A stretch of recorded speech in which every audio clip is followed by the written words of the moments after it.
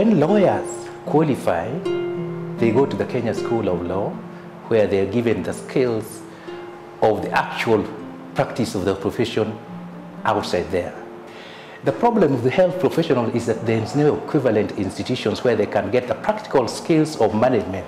They have their academic skills, depending on what their profession is, doctors, pharmacists, nurses. Managing people and managing institutions requires more than academic skills.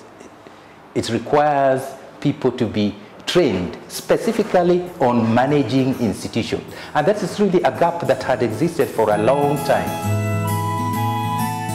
We are basically talking about policy development, creating systems for healthcare organizations, and ensuring that health organizations are run in a way that are acceptable within the government system and within international standards. The MBA in Healthcare Management is the only program of MBA in Healthcare Management in Pan-Africa as we speak at the moment. We have requirements for this program. One needs to have an undergraduate degree, and they need to have worked for at least 2 years experience, most probably in management position. We have 2 categories of programs. We have programs that focus on leadership and others that focus on management. So the leading high-performing healthcare organization is a leadership program that targets senior health executives in the country, those people who are responsible for making decision and policy formulation. Then we also have executive healthcare management. So after you have trained these senior leaders, we now train the middle-level managers.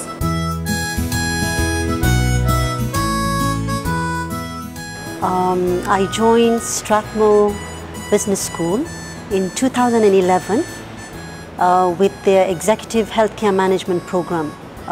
It was, exciting.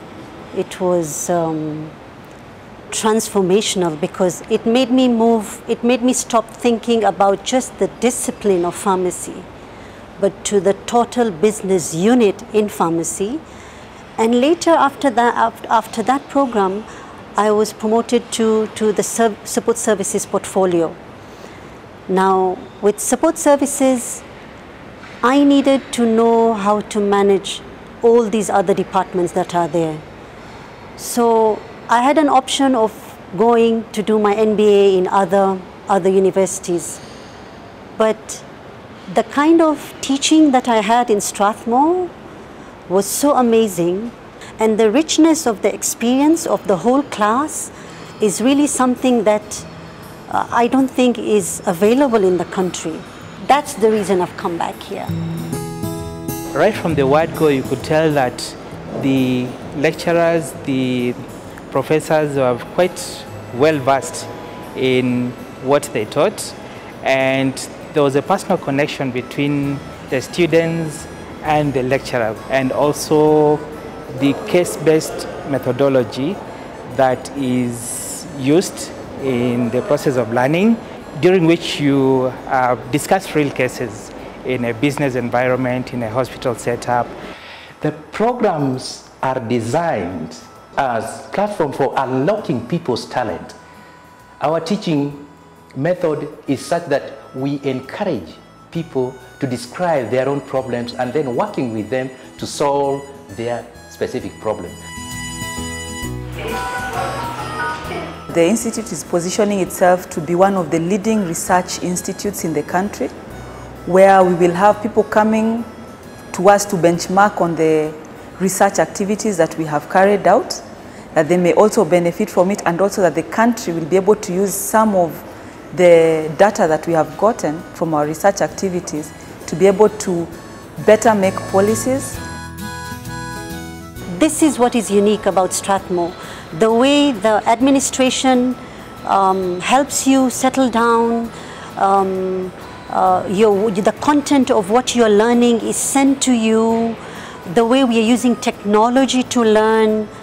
having lecturers from other business schools. I mean, where else in Kenya can you really get that?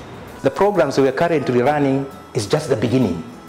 Eventually, we want to create two things: a Strathmore School of Global Health and also the Strathmore School of Medicine for quality training of health manager, but also quality research for health that informs policy and practice in Kenya.